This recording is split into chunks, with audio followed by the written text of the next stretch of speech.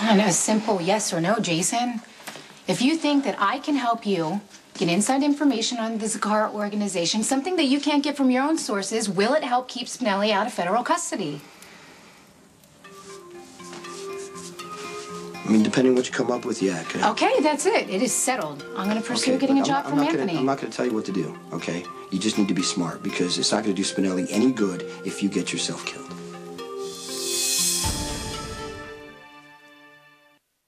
All right, I have 3 things working in my favor with Anthony: my past with you, my present with Lucky, and, of course, because my mother's the DA. How does any of that help? Because I think it'll make Anthony less likely to kill me. Too much fallout. Well, Anthony could just not hire you. How about that? Okay, how about that?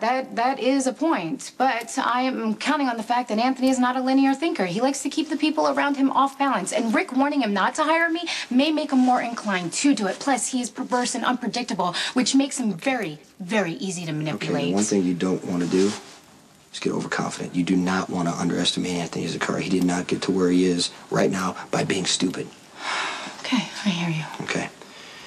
Now, if he gives you an assignment, I need to know where and when. Okay. Okay, and if you get in trouble, don't be too proud to yell for backup. Deal.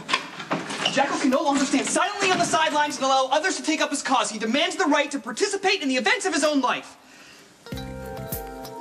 Talk to Sam. I gotta go.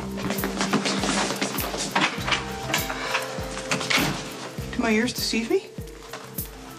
Now fair Samantha is in the Jackal-saving business, too? This is the final nail in my coffin of wimpdom.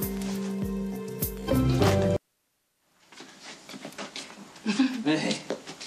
Okay, well, that's actually nice to see that in a world gone mad, some things do stay the same. Oh, is the repast to fair Samantha's liking? Yes, it's perfect. Thank you.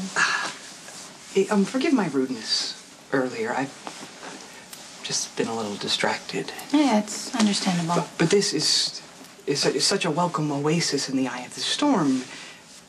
Getting to catch up. Oh, can I get you anything else? Nope. I'm good. You don't have to wait on me hand and foot. And, you know, I do actually know where things are a little bit anyway. From your time in residence, yeah. Of course. You know, it is fascinating how certain events reshape themselves. I mean, the first time I came to Costa Stone Cold, you were the tenant, and I was the visitor. Yeah. It was a long time ago. Indeed. Fair Samantha has moved on. Yes, she has. Might I inquire as to any of your current activities? I mean, do you have any special projects going on, or? If I didn't know you any better, I would say that you were working me. The Jackal values his friendship with fair Samantha far too much to work her. I was merely expressing my interest in the current status of your life, which is always so entertainingly adventurous. Oh, okay. I get it. Okay, let's see. Well, yesterday I went to the spa. Oh. And I had the most amazing massage. You don't say. And, let's see, I was gonna get a pedicure. Aha, you are terrible at this, I told you. Add it to the ever-expanding list of things. Okay, look, you're really sweet, so why don't we just put everything out on the table?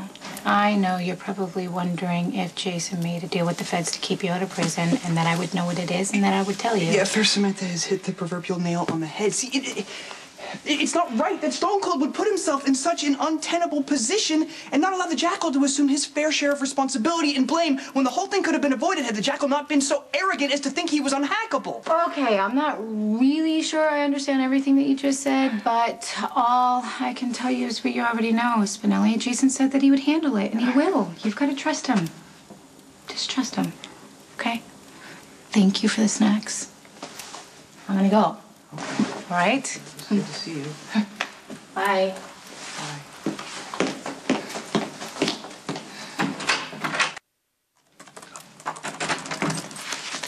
Greetings, Stone Cold. You know, before being asked, I'm just gonna retreat to my regrettably pink room to get out of your way. What are you doing? Nothing. I had much to do, many projects, and much labor to reclaim my rightful place in What were you working on when I just came in?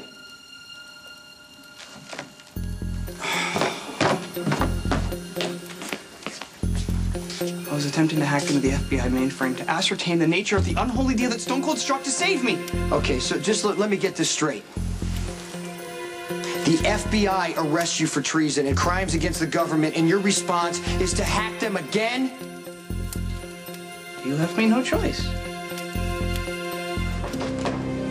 The room's assigned. Get another one. Here's some federal one.